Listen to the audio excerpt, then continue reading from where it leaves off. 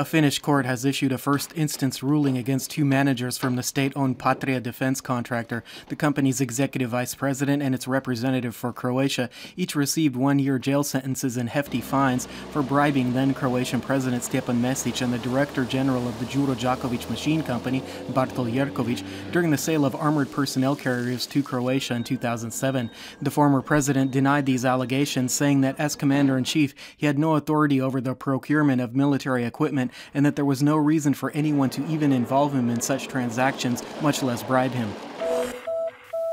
Mesic is otherwise participating in a Croatian-Russian business forum in Moscow, which has gathered representatives from about 200 Russian and 100 Croatian companies. The Croatian delegation is being led by Economic Affairs Minister Ivan Vrdoljak, together with the head of the Croatian Chamber of Commerce. Croatia has drawn some criticism, especially from the United States, for participating in such a forum as an EU member state when the West is increasing economic sanctions against Russia over the conflict in Ukraine. Vrdoljak defended the move by saying that the forum has been planned for over a year and that European companies are continuing their activities in Russia in those areas that do not fall within the purview of sanctions. A new beltway was opened on the island of Hvar today. This is actually a reconstructed state road from the towns of Jelsa to Sučuraj, which has been known as the Road of Death for decades. The works lasted for a year at a cost of about 80 million Croatian kuna. Outgoing President Ivo Josipović once more stated that he has no plans to create some kind of stir or shakeup in the Social Democratic Party. He said he will certainly not reactivate his status in the party anytime soon, adding that there are many indications leading him to believe that it would be better to engage in political activity by what he called other channels. Today is the last day of the carnival season, as tomorrow is Ash Wednesday, marking the beginning of Lent for the Catholic faithful. The last celebrations and processions are being held today in much of Croatia, including this traditional carnival concert at the music school in Varaždin. And in Zagreb, the first, hopefully traditional carnival concert was organized in the Croatian National Theater.